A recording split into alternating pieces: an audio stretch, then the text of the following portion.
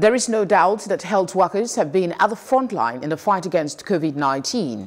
Worried by the increasing figure of infected patients, the World Health Organization held a press briefing to seek ways in reducing the carnages. Plus TV Africa's correspondent Iseme Omokaye files in this report. The World Health Organization has warned of the threat posed by COVID-19 to health workers across Africa.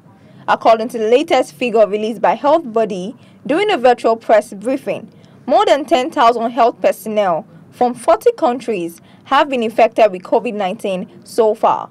The Regional Director of World Health Organization, Dr. Matshidiso Moeti, says, "This is definitely a sign of the challenges medical staff on the front lines of the outbreak face."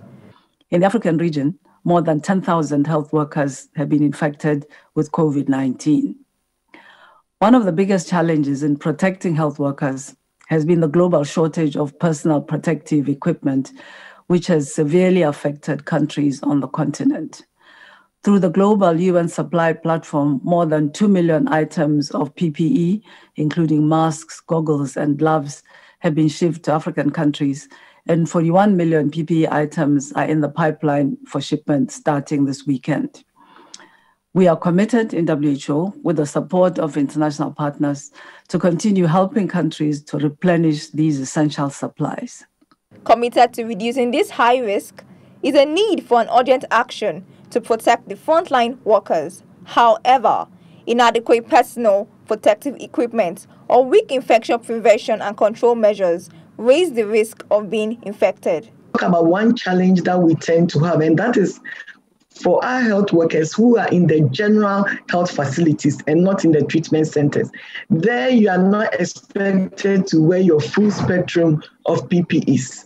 As you know, PPEs, I think governments have been doing their best. I'm not speaking specifically for governments, but I know that, for example, in my country, they've been sending in the PPEs. What happens is that we cannot give the full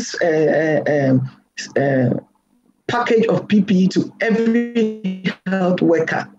And therefore, what is done is that they look at your placement within the health facility, and that determines the type of PPE that you must get. There is the need for continual request and the continual restocking.